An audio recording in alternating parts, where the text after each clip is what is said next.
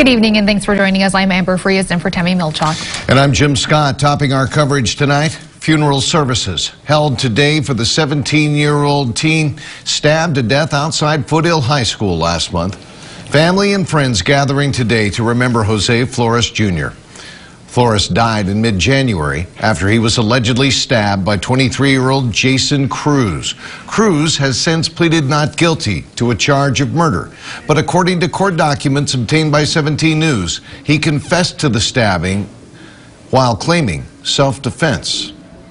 17's digital reporter Omar Perez attended today's service, and he joins us now in studio with what he saw and what he heard at today's funeral service for Jose Flores Jr. Omar, your reflections on today's funeral service. You know, Jim, Amber, there was a great outpouring of emotion for over the loss of this young man.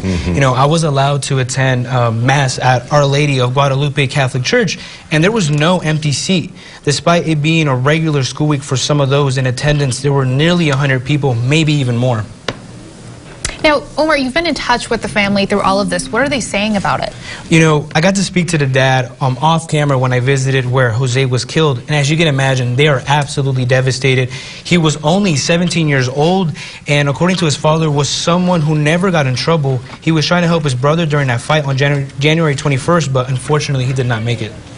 We've heard that there's some overtones of gang influence here. We've heard that this might be linked to an ongoing series of bullying incidents. But correct. What is the investigation? What are they saying outside of the ongoing investigation? What is being done to reduce the violence there among youth in that area of Bakersfield? Right. You know, not just Foothill High School, but 6 other high schools have reached out to Mr. Manuel Carrizales at Stay Focused Ministries, where, you know, he has been helping our youth in this area for over 30 years. And to come and talk to them, to their students, you know, he launched a mentorship program in 2005 called Reach for Greatness. And that's the real key here, is mentoring our youth. And more than anything is be consistent in sending a message of hope and love.